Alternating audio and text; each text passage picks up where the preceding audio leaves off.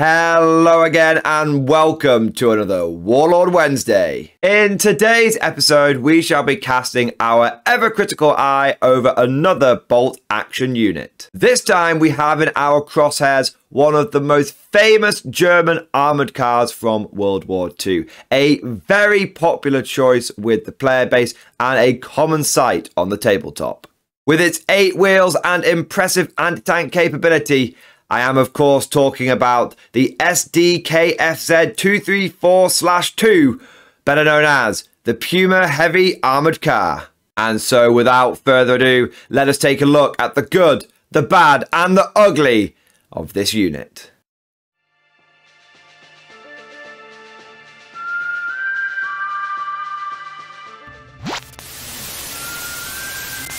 As is tradition, let us begin with a brief rundown of the Puma's cost, weapons, damage value, and special rules.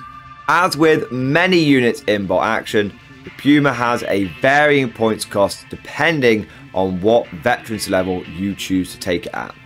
At its lowest end, it will cost 128 points, but that is for an inexperienced one, which will have a lower leadership and will have an inbuilt -1 to hit modifier. Or you can go for a regular Puma, which is a bit more expensive, but has a decent leadership and no -1 to hit problems. And that costs 160 points. Finally, you can go for the Platinum package, the Creme de la Creme option, and go for the Veteran Puma. This will cost you 192 points. Not only will this give it a fantastic leadership value of 10, but it will also allow the Puma to ignore any pins that will be caused by weapons that can't physically penetrate its armor. Whatever veterancy you decide to give the Puma is going to come down to how you are building your wider list. But personally, in most circumstances, I would recommend you go for a regular one. This is because you want to avoid the -1 to hit modifier of inexperience, but you're not going to get much out of the veterancy level due to the Puma's relatively light armor. Most shots that are going to target this will be able to penetrate it. Moving on to the weapons, the Puma comes as standard with one turret-mounted medium anti-tank gun and a coaxial MMG. You have no weapon options. There is one fixed loadout, and that is it. The damage value of the Puma is 8+, and under the rules of bolt action, this technically makes it a light tank. In comparison to a lot of other armoured cars, this is a pretty impressive damage value. Most armoured vehicles that aren't full-blown tanks have only got an armour value of 7+, but the Puma, well, it's called a heavy armoured car for a reason, and it does get that quite tasty 8+ damage value. However, even though it's tough for an armoured car, it is important to remember that it's not tough by a lot of armor standards, especially if you put it up to like a medium tank or even a heavy tank. So don't start thinking this thing is invincible. In the grand scheme of things, when you look at all of the armor available in bolt action, this is still very much a light vehicle. It's just tougher than a lot of its peer choices. Finally, the Puma has the special rule Recce, and it's got dual direction steering. Recce is a reaction that the vehicle can do to being shot at. It's similar to an infantry unit that is choosing to go down to try and get that -2 to hit modifier.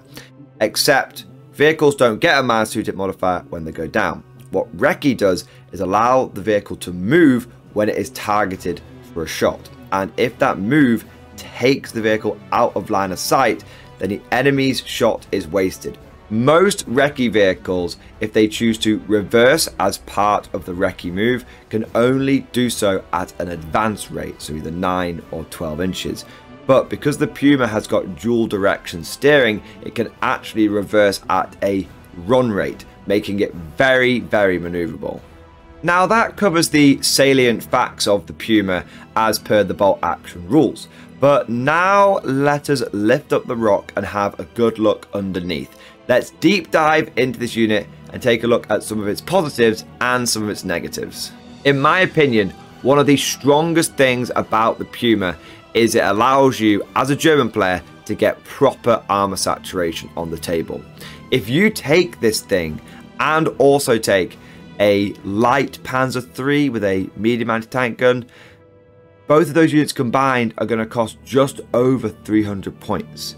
That leaves you with loads of points left over in your standard 1000 or 1250 point game that you can spend on the other parts of your list, and you're not having to cut any corners. You can still get plenty of infantry in there, and you'll be able to afford mortars and artillery for high explosives. But you're going to have 2 good armoured vehicles on the table, whereas most of your opponents are either going to have 2 lighter vehicles than that, going for those sort of 7+ armour spam, or they're going to have 1 slightly heavier vehicle. But either way, you're either going to have more better armor than them, or you're just going to have more armor than them. For a lot of players, this is going to be quite a lot to handle, especially when you consider that many people use their tanks as their main source of AT. And if you've got 2 tanks, then you can be in 2 places at once. But if they've only got 1, let's say Sherman or T-34, that might be able to get into a duel with the Puma or the Panzer III, but it won't be able to deal with both at the same time, and either they can gang up on it, or one can keep it busy whilst the other one runs amok and starts putting a lot of pressure on those other units in the enemy army that might not have any AT capability or not enough to deal with an Armour 8+ vehicle. But speaking of anti-tank, the Puma's medium anti-tank gun is a big deal. Most light vehicles come with a light AT gun or an auto cannon or some machine guns, but this thing comes with a full-blown medium anti-tank gun, giving it the capability to actually get into fights with other vehicles. Enemy transports, even armoured ones like half-tracks, are not going to like the sight of a Puma coming down at them, picking them off one at a time, and even other enemy vehicles up to and including enemy medium armour are not going to feel very happy about a Puma starting to sling those medium AT shells into the front or side of them. On top of this, by taking the Puma, you're not relying on infantry-based AT, which often has a pretty serious Achilles heel. If you take a Panzer Shrek, well, sure, it's got good penetration, but it's only got a 24-inch range. That's relatively short, and a good tank, well commanded, might never give you the opportunity to get that Panzer Shrek into range. Or you go for something like a medium AT team, which does have the range but is static and is therefore susceptible to things like mortars and other artillery that can dial in on it. The Puma might be a little bit more expensive than both those options, but it can keep moving, keep hitting, and will often be in range. I mentioned earlier that the Puma was a highly maneuverable vehicle, and I want to dig into that a little bit more, especially when paired with another vehicle like the aforementioned Panzer III. The Puma being wheeled, being able to go 12 inches, being able to have those 2 turns, means that whilst one tank can take the enemy vehicle head on, the Puma can move around the side and get those side shots. It will be quite difficult, although not impossible, for an opponent to make sure that the front armour is facing against both vehicles when they're going after his tank. However, it's not all good news for the Puma. It does have one very big drawback. You may have noticed that most of the virtues of the Puma have been about its ability to engage other enemy vehicles. But all action, fundamentally, is an infantryman's game. Infantry are going to score points, infantry are going to help you win the scenario. And the Puma struggles against infantry. It only has a coaxial MMG. Unlike something like Panzer III or Panzer IV, which often will come with a turret, a coaxial MMG, and a hull MMG, the Puma doesn't have that. And so it does feel like it can be a very, very expensive anti-infantry option if it's going to spend most of the game driving around, hosing down infantry with its lone MMG. Considering it costs 5 points more than a Panzer III, which gets the medium AT gun and also gets the 2 MGs and the same armor value, unless there are enemy vehicles for it to engage, it's not going to be an efficient choice.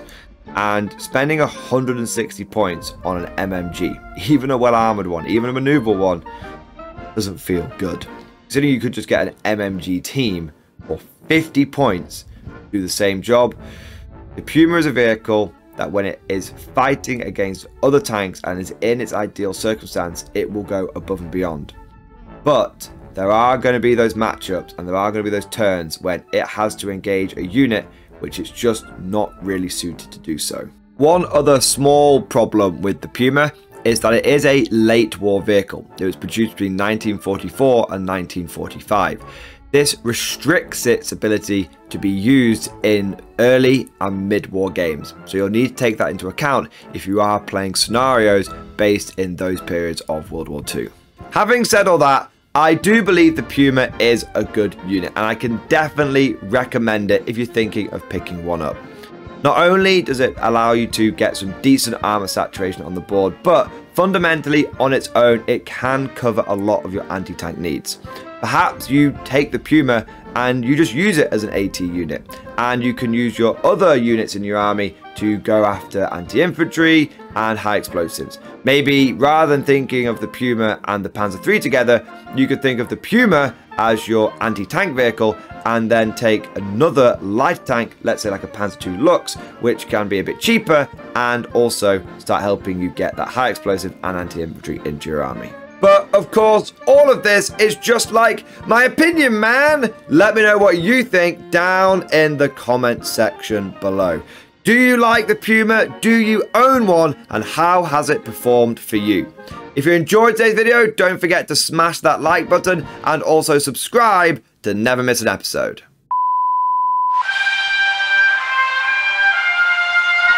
Would you like to know more? If so, then please consider becoming a channel member or patron. By supporting the channel, not only will you be doing your part, but you'll also be helping me create more content for your viewing pleasure and unlocking a whole host of perks. You get everything from a badge next to your name, custom emojis, but the big one is access to the Mordian Glory Discord server, an online community with almost 2,500 active members. It's always popping off in the MG Discord. We've got channels for army lists, hobbying, tactics, stories, and even a pretty spicy meme section as well. For all you greenhorns that wanted to see the Mordian glory hole, today is your lucky day.